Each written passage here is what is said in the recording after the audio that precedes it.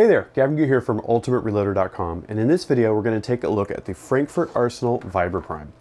This is a product that's designed to help you spend less time, less frustration loading your primer tubes, and that's great because loading primer tubes is one of the things I like least about high volume progressive pistol loading. Let's take a look at how this thing works.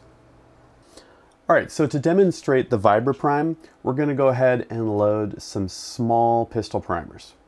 And what we're going to do is we're going to take the included tray, we're going to flip this primer package upside down, we're going to empty the primers out into the primer flip tray.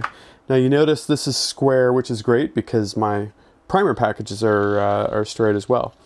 And I'm going to go ahead and use the standard technique of just kind of shaking the tray just like you would any other primer tray. And after just a few moments, we're going to have everything routed the way it needs to be. And you might need to just sort of experiment a little bit in order to get that to work properly. Okay, so now that we've got the primers flipped, what we're going to do is we're going to take the tray cover. You're going to notice there's a little square notch here. The square notch is going to cover up the output port that we're not using. In this case, over here, we've got the large pistol drop port, and in this side over here we've got the small. So if we align this little notch over the large area, then it's going to prevent any primers from exiting out the large side. Next, we're going to attach this to the Vibra-Prime pistol grip and load some primers. So we're going to begin by picking up the pistol grip, and then we're going to take the primer tray and insert the small primer tab with the drop port into the unit.